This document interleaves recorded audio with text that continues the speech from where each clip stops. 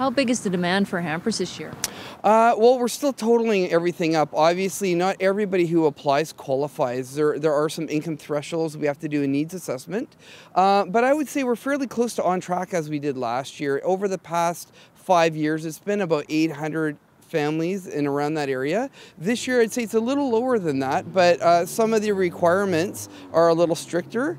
And some of the people that have applied, what we want to do is we want to give out better hampers and bigger hampers to those that are absolutely in need.